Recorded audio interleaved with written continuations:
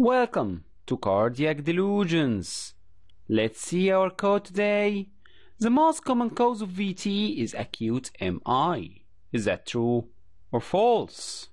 Our patient is a 51-year-old male who presented to the ER by palpitation of 20 minutes duration. His ECG on the monitor show evidence of regular Y-complex tachycardia suggestive of ventricular tachycardia, so a synchronized DC shock was given to the patient after sedation. So the patient restored sinus rhythm, and he mentions that he has a history of MI 2 years ago, for which he had coronary stenting on the same day, and so the decision was to go for immediate coronary angiography for this patient. Coronary angiography was performed showing patent stent in proximal LAD with no other significant lesions. ECG after cardioversion showed evidence of sinus rhythm with pathological Q waves and residual ST elevation in precordial leads, which was similar to his previous old ECGs. An echocardiography was done showing evidence of severe LV systolic dysfunction with akinetic thinned out apical segments. So mostly the patient's events that occurred 2 years ago was anterior STEMI with residual LV dysfunction, and the LAD territory is mostly scarred in the echo. Serum troponin was serially normal, and the patient denies any chest pain. So this patient did not have acute MI, so why did he have VT? We define VT as presence of 3 or more consecutive ventricular ectopics at a rate exceeding 100 beats per minute, so we consider ventricular triplet as the shortest run of VT. We have non-sustained VT, which resolves spontaneously in less than 30 seconds, so no need for DC shocks in this case, or sustained VT, in which the VT is persistent for more than 30 seconds, so mostly it would need to be terminated by DC shock. We can classify ventricular tachycardia according to mechanism into re-entrant circuits, triggered activity, which can include early after depolarization or delayed after depolarization, or abnormal automaticity due to an abnormally automatic focus in the ventricular muscle fibers. And we can classify it according to the complex morphology. Can be monomorphic VT, which show regular and similar complex morphology, or polymorphic VT, in which there is irregular and variable complex morphology. So if we want to mention the causes of VT, we have scar-related VT, which occurs in patients with pre-existing structural heart disease, acute MI, which is a famous cause of VT, channelopathies like Brugada syndrome or lung QT syndrome, digoxin toxicity, fascicular VT occurring in structurally normal heart, bundle branch re-entrant VT, which is famous in myopathic patients, Brady-dependent VT, and if all these causes are excluded, we classify it as idiopathic VT. What are the most two common causes of VT? We have scar-related VT and acute MI. In acute MI resulting from the temporary cessation of blood flow to a region of the myocardium, it can result in abnormal automaticity or triggered activity, which can result in ventricular tachycardia, and sometimes it is the initial presentation of the patient. In this case, it can be monomorphic VT or sometimes polymorphic VT, or it may sometimes degenerate into VF, resulting in sudden cardiac death even before the patient arrives at the ER or before entering the catheterization procedure. We have two types of pathological processes that may occur here in acute MI.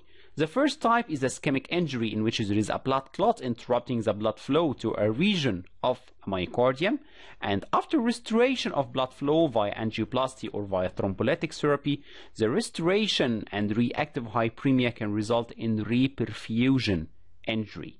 So we need to remind ourselves that both types can result in VT during MI, and so reperfusion injury can result in chest pain and can result in reperfusion arrhythmias.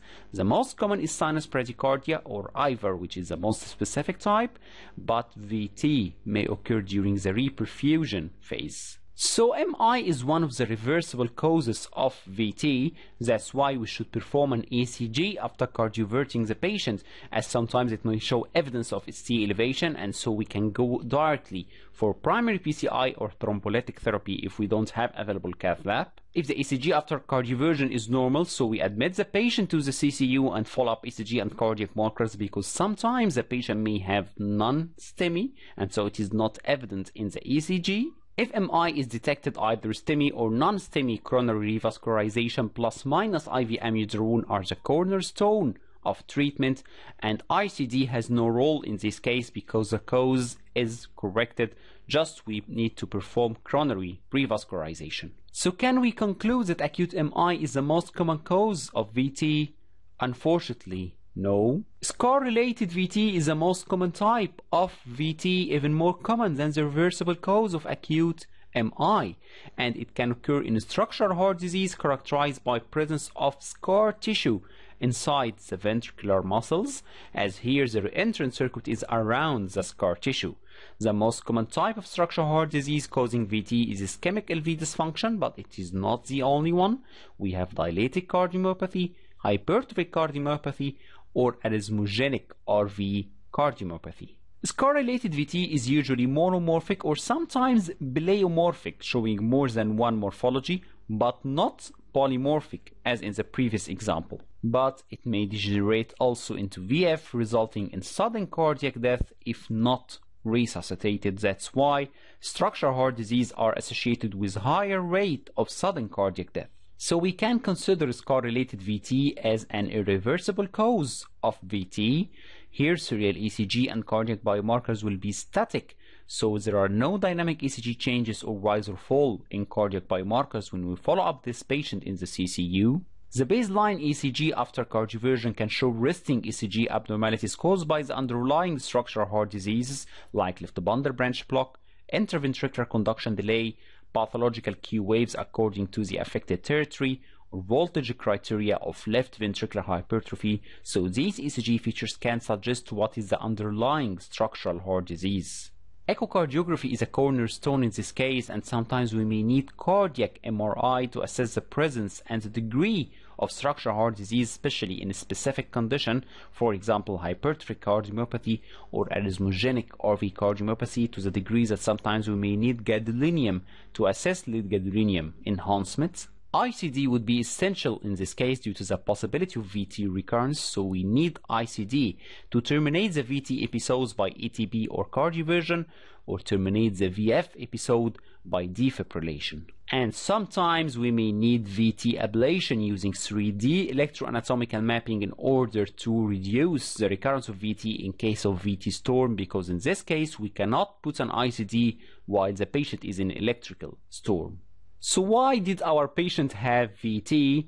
He was having scar-related VT due to ischemic LV systolic dysfunction, as he had a history of anterior STEMI and most probably there was a delay in revascularization, so he had severe LV systolic dysfunction with akinetic thinned out segments with formation of scar tissue resulting in reentrant VT. It was not caused by new acute MI. So the most common VT is not acute MI. The most common is scar-related VT, and so there is no need to rush to the cath lab immediately after cardioversion, except if there is evidence of ischemia like ST elevation or dynamic change in the ECG, or there is detectable rise or fall of cardiac biomarkers. In this case, we need to arrange for urgent coronary angiography.